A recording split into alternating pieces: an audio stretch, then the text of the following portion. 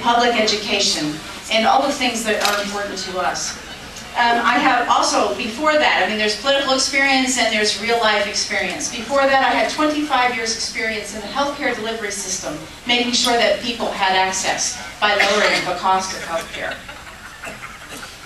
So, after much study and consideration and prayer, discussion with my family, I decided in December to run against the incumbent for this seat, the 9th congressional seat. I made the decision to run against the incumbent because I saw the need for new leadership and for change, because we have critical concerns in our community that needed to be addressed.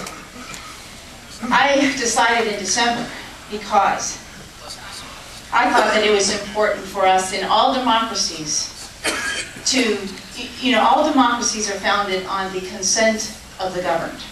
Right? From the very beginning. You guys know that here, down here you guys have had your social studies class, haven't you? Oh, by the way, in case you're wondering and you're worried about that, I also, too, have had a social studies course. That's a kind of a joke on one of our opponents on the Republican side.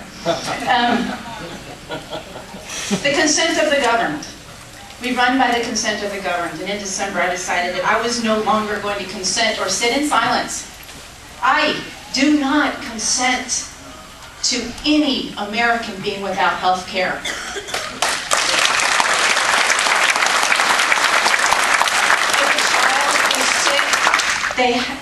If a child is sick, they should be able to see a doctor. It's as simple as that. I do not consent to people losing their homes because of reckless and unchecked predatory mortgage lenders.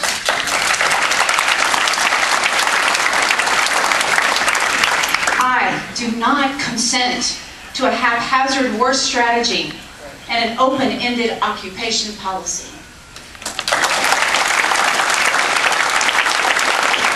I do not consent to jobs leaving Mexico, Missouri and going to Mexico City, Mexico.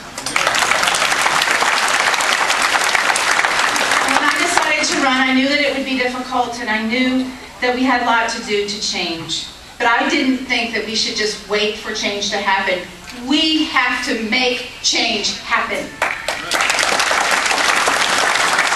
So I could have kept my seatbelt on, and I could have stayed safely in my state rep seat. But I knew that this was not the year to do that. This is no year for us to be shy and to shrink away from the things that are important to us. We almost need a snap out of it campaign. We've got to snap out of it. We have heard the Republican nonsense for so long, it's numbing. And good people like us must stand up and come out and not be silent. If we wish for sweeping healthcare reform, we must work for it.